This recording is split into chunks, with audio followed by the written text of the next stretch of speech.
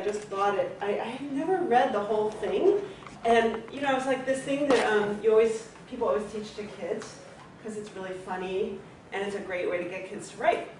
So I hadn't read the whole thing. I always just read these excerpts and whatever, and I thought I knew exactly what it was.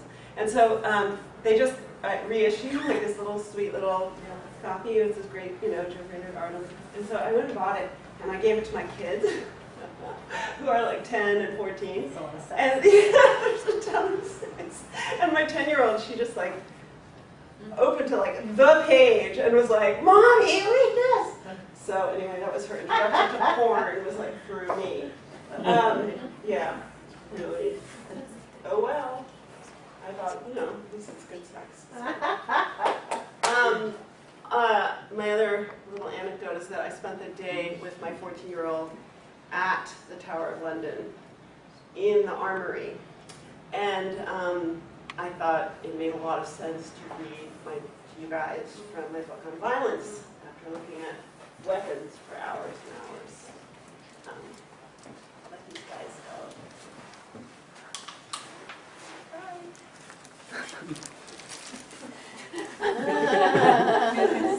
Everyone should crawl. Yeah. Everyone should crawl.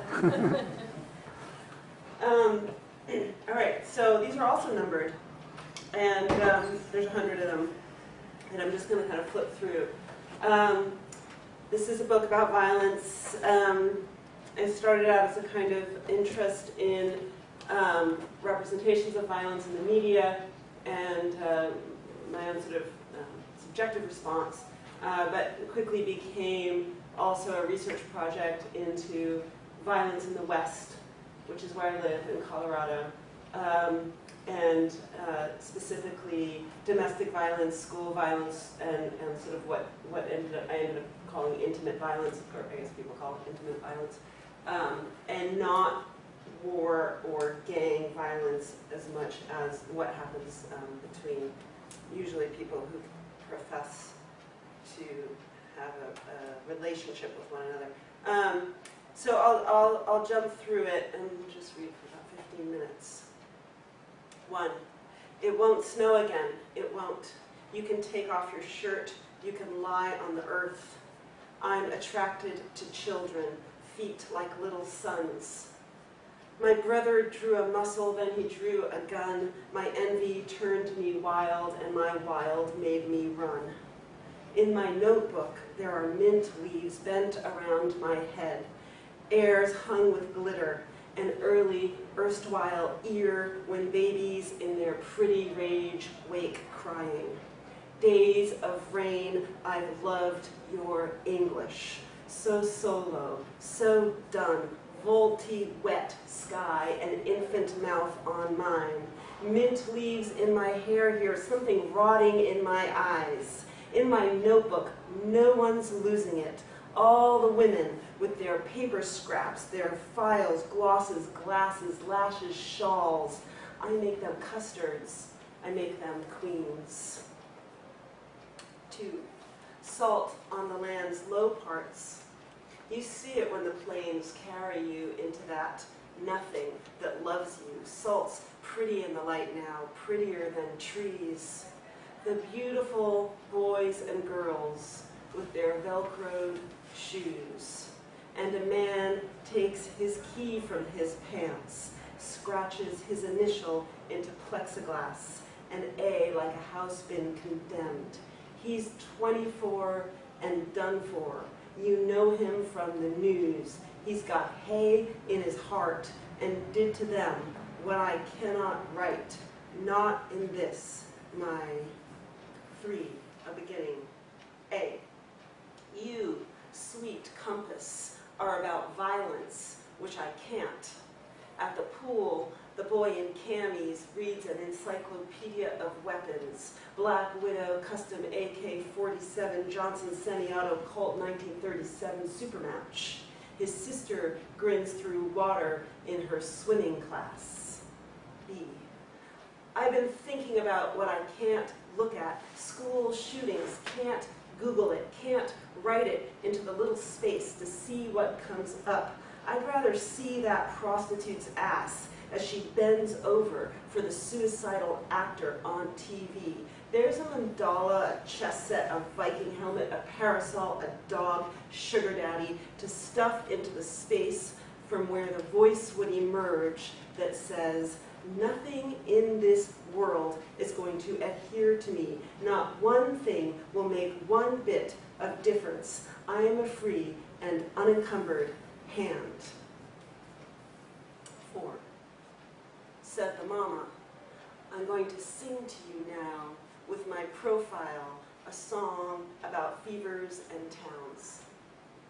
And the baby took the song to bed, wove it tight to make herself a walking bridge, a bird cage, a bride. 5.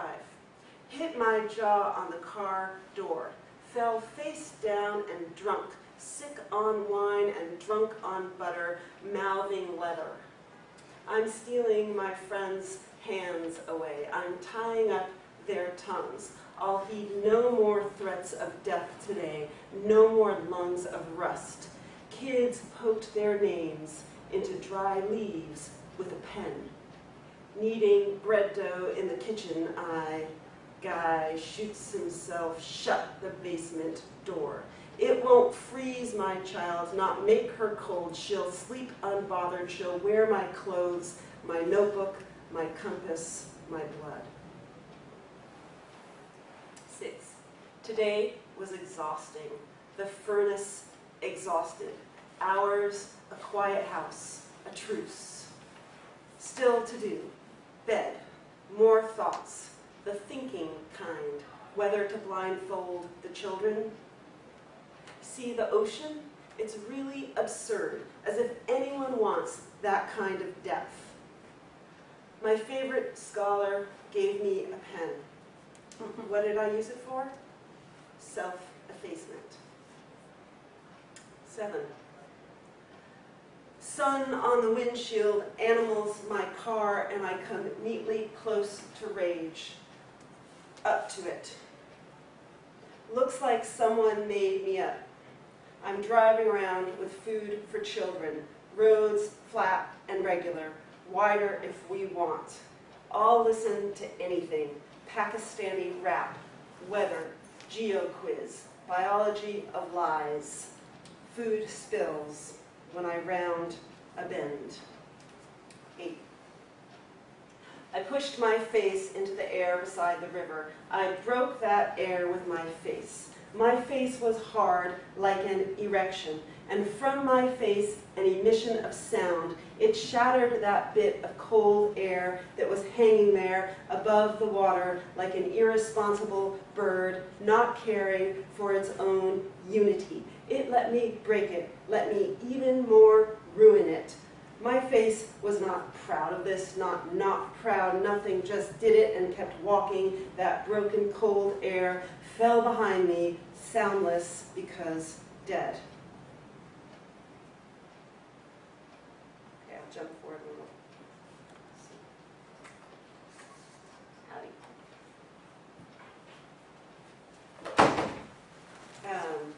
12, the real. This starts with a little quote from Nick Tossick. The war machine resembles an animal, yet also a supernatural being. It understands atmosphere, how to suspend reality, yet how to create the black hole. And one hopes that by taking notes, one can replace real experience with real text. I saw a woman smack her child on a metro platform in Paris. So hard he fell over. There grew a quietness. The kid, curled up on the floor, both slack and plump, reminded me of a leather purse in the hand of the third and foolish son who has given all his riches to a hungry hag. That night, I dreamed I had sex with a cat.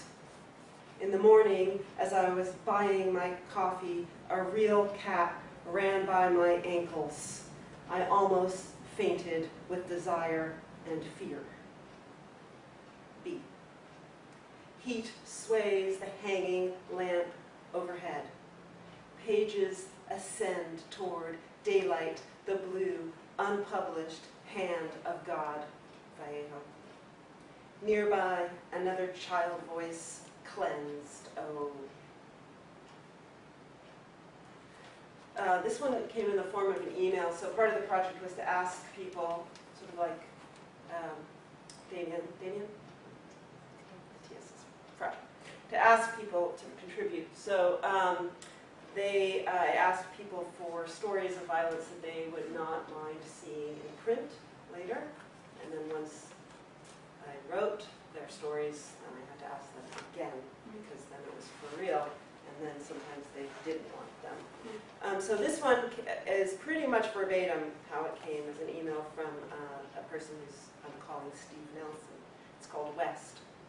The West is so mean and Texas is the worst. Next comes Colorado. I come from a very rough place, but you never hurt a girl or a kid or an old person. I'm not saying it never happened, but it was shameful. When I was about 50, I had a girlfriend about 25, a situation made for disaster. When her brother bludgeoned both their parents to death while they were sleeping in their quiet suburban home in one with a bowling pin, one with a golf club, I had to bring her the news. A friend heard it on the radio. We were just splitting up, I think because she was having premonitions as to what was going to happen. Her brother had just gotten out of jail for petty robbery. He copped a plea to avoid the death penalty. I was at the trial, and now is serving 2 consecutive lifetimes, no parole at. She immediately hooked up with another guy called Killing the Messenger, I believe, and never spoke to me again. Private story, well, everyone that knew me then knows it, but I have a hard time. 20. Out of the cradle, endlessly shameful. Out of the mockingbird's throat. Bludgeoned the musical shuttle. Out of the parents, the child from bed. Wandered alone, bareheaded, barefoot, wider than the sleeping suburban, the showered halo, sky, one with a golf club, one with the shadows, side by side and blue to blue, twining and twisting as if they were alive. Brother and sister, memories of birds, your memories, sad brother of sickness and love, the one the other will absorb. As a child, repeatedly the thence aroused words, as syllable for sound, the scene revisited, private story, a little boy, the one the other will include, but I have a hard time, and you beside. 21, note spat. Note unfolded, note torn from the lap of myself.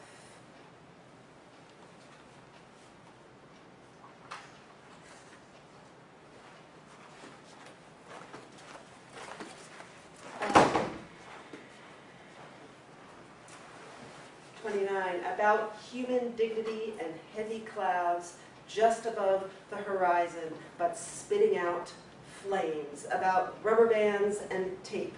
About into the cold and Eddie's gun beautiful. You don't have to make something cry. In summer you'll hear them sobbing into their cells. About classrooms acquire better locks. About snipers in black with devices for spying. Snipers in black are dangerous. About your mother's hair is tacked to the wall. 31. And here I must add the part about, wait longer, the Capitol Hill rapist. We heard about it when we got here from many different people. He'd walk into houses in the middle of the day and rape whomever he found there, men and women, boys and girls. Only yesterday did someone tell us he stabbed them too. One boy we know, now 8, then 5, saw a woman run naked from a house, screaming and bleeding. She died on the street. His parents said, she had an owie and she fell down. 32. The useless mother's face is green, like a blade of cut grass sticks to your foot. Her voice cold, candid, flat, the Atlantic, ocean, a credit card, that, empty. So maybe just a couple more. 42, two narrative poems. Both took place in Boulder, Colorado, about 20 years apart. Stephen cut a grid into his shoulder. This he did not explain by telling me that his uncle once grabbed him by the hair and shoved his face into a full toilet. This same uncle was later found dead on the bottom of a motorboat floating in a pond with girly magazines and a gun. Stephen and I swinging in a playground at night, feet swooping up toward branches gray against the black of the sky. I found the grid sexy, but of course I did. Also, the uncle raped him. This I forgot to say. Various ways of writing that. But also the uncle, and the uncle he raped him, the uncle said he raped him, swung on the swing, said stoned. My uncle, he, we, have the same birthday. He put headphones on my ears, pressed play. Madame Butterfly, Shostakovich, I had not heard such music. A boy sat in my office speaking of poems, his interest in graduate school. We were having the pleasantest conversation imaginable. My office is nothing special, but outside there are blooming trees and lilacs. Then I notice his hands, burn marks, perfectly round, fresh and red, 7 or 8 per hand. Perhaps he sees me notice, places his hands in his lap. We continue to talk over the burns, above the burns. Last two. 43. Resting hands. Why such silence? No silence. Anyone in an alley can look like a robber. I miss the ghost. I saw him only twice. How quick to form attachments the human mind is. Does a cave frighten me? An ocean floor? I'm alone in what seems a net made of vines. Centuries have passed and less to say. 44. Cold and grand, fresh and red. Currently 9 women on death row, 369 men on death row in Texas. Creator, shall I bloom? The women on death row have murdered, in most cases, children, in most cases, their own. The men have murdered, in most cases, women.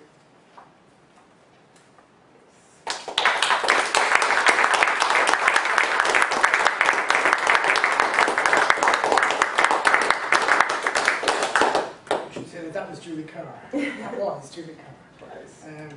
Who's the author of 4 books of poetry, most recently 100 Notes on Violence, and Sarah of Fragments and Lines. She's a recipient of a fellowship from the National Foundation of Arts 2011 and 12. Surface Tension, Ruptural Time and the Poetics of Desire in Late Victorian Poetry, forthcoming 2012, from Dalkey Archives.